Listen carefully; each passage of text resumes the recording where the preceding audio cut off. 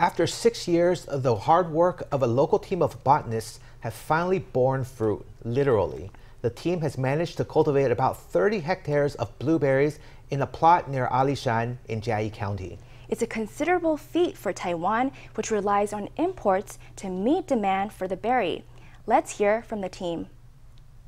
我们台湾是热带亚热带地区，所以才去搭了非常多的大棚子。Taiwan's climate is tropical and subtropical, so we had to set up a lot of big sheds so that we could make minute adjustments to the temperature. We went step by step, and whenever we found problems, we solved them immediately. 因为台湾在过去都没有本地产的蓝莓。Until now, we were unable to cultivate blueberries in Taiwan. All the blueberries were imported. It was the first time that we got such an experience.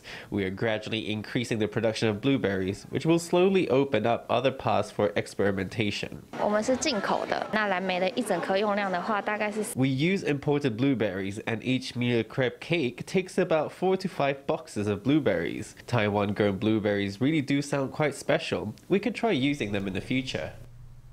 The team had to attend to many issues, including selecting the right varieties of berries, achieving the right composition of the soil, and adjusting temperature, humidity, and irrigation parameters. They expect to harvest 30 to 40 tons of blueberries this season, with more stable yields expected in the future with better technology.